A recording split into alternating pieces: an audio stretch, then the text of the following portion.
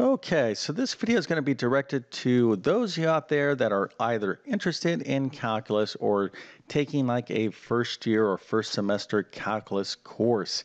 So when you take calculus, one of the big things you have to learn how to do is take the derivative of all sorts of functions, okay? And when you take the derivative of various functions, you have to learn a ton of rules.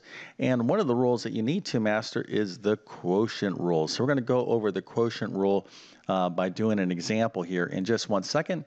But basically the quotient rule looks like this. When we're trying to find the derivative, first derivative, where there is a quotient, i.e. think of a fraction. There's a function in the numerator and there is a function in the denominator. Basically, when we want to take the derivative, first derivative, where there is a rational expression, some sort of fractional expression going on, well, how do we do that? Well, we have to apply the quotient rule, and this is the quotient rule right here.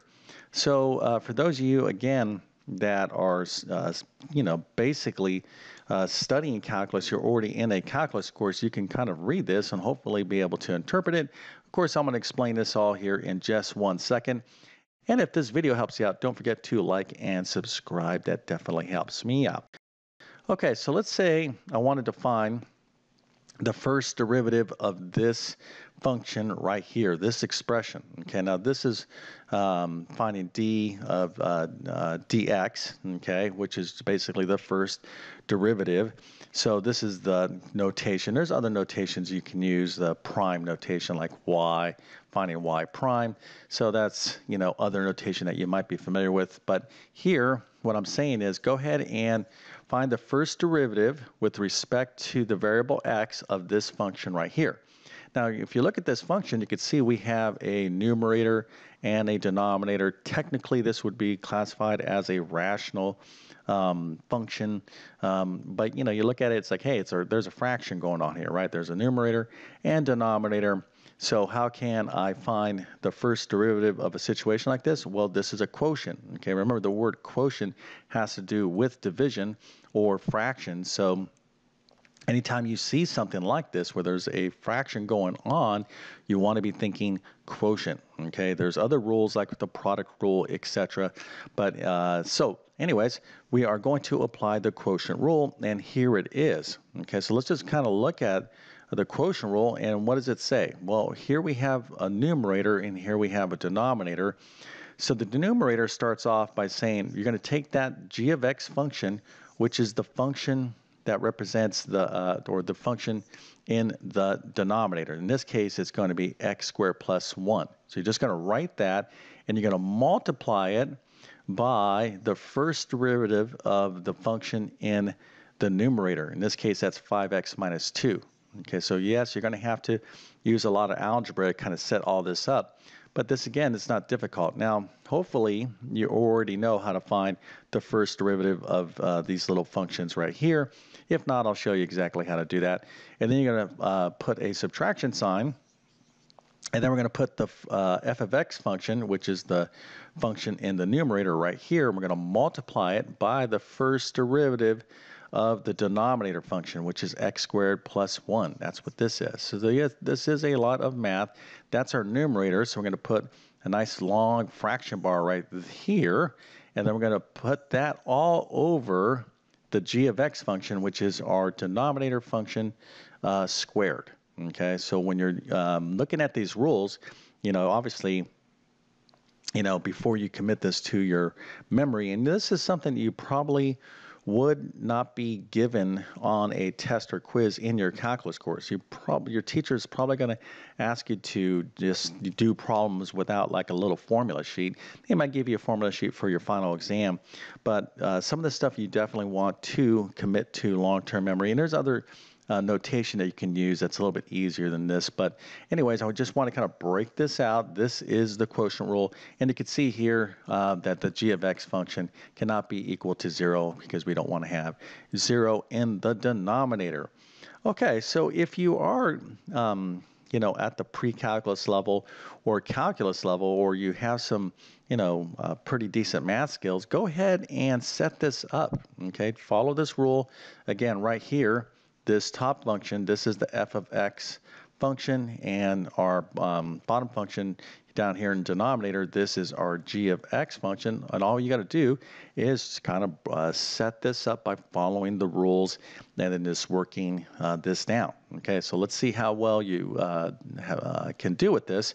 I'm actually going to show you the answer. If you're not ready to see the answer, go ahead and pause the video, but I'm going to go ahead and do this right now. Okay, so here is the quotient rule. Okay, here is our problem. We want to find the first derivative with respect to x, 5x minus 2 over x squared plus 1. So let's go ahead and write this out. Okay, now I'll kind of shift back and forth.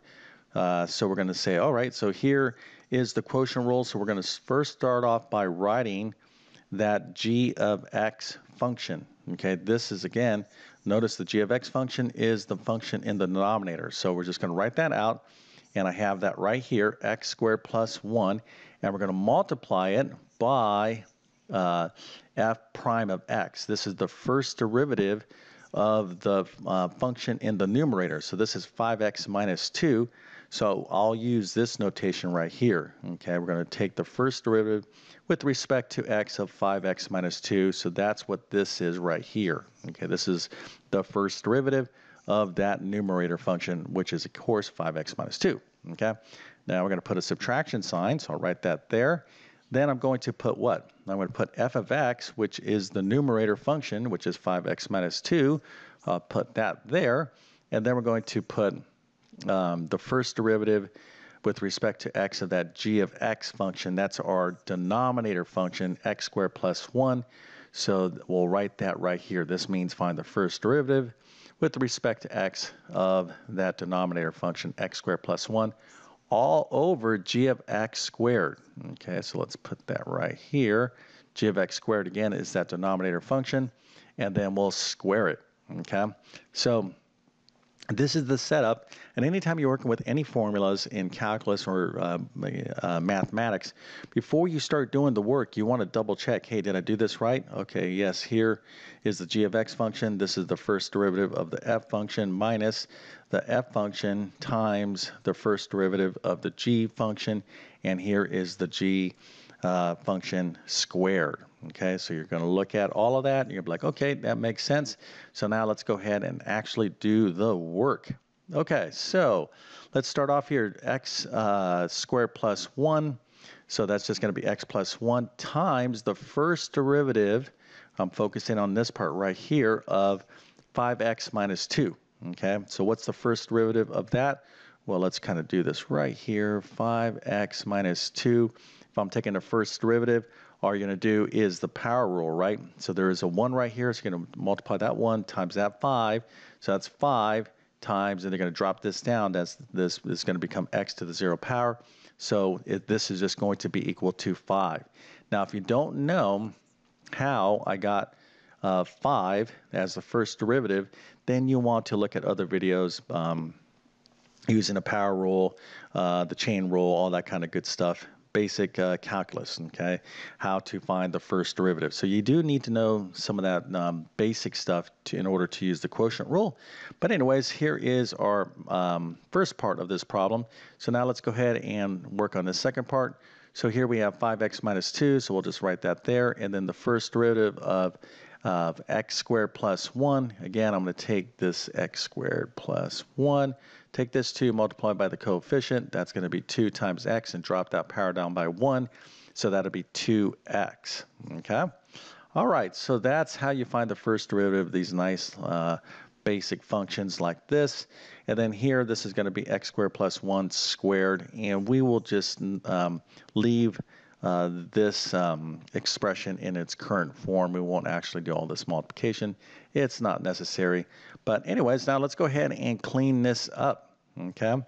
All right, so here we have 2x times 5x minus 2. So I'll just use the distributive property, take 2x times 5x. That'll give me 10x squared, and then 2x times this negative 2, that'll be minus 4x. So this is all going to be in parentheses because I have a subtraction sign here. You got to be very careful. A lot of people get in trouble with the quotient rule because they mess up with their algebra. And then here I have 5 times this x squared. That gives me 5x squared. 5 times this one is 5. So now we're just going to be very careful with our negative sign. So this is going to be negative 10x squared.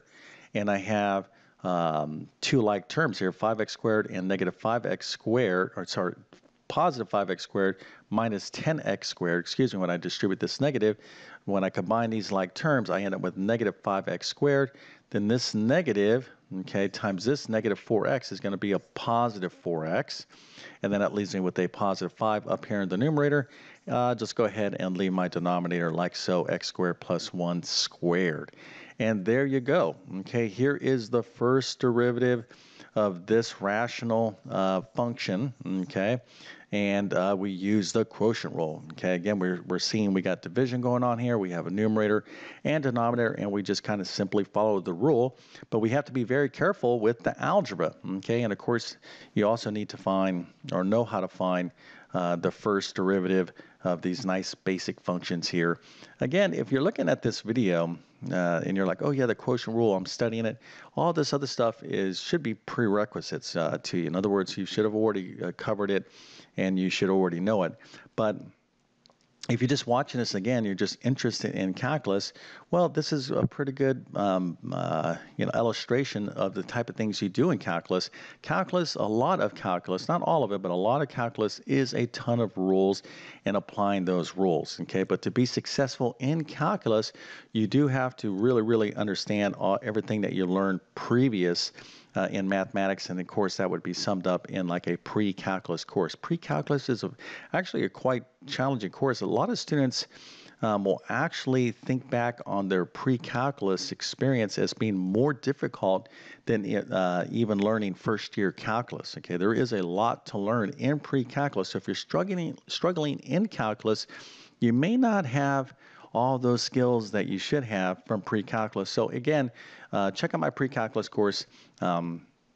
It could be a useful supplement as you study calculus. But anyways, with that being said, I hope this video helped you out. And if that is the case, don't forget to like and subscribe. And I definitely wish you all the best in your mathematics adventures. Thank you for your time and have a great day.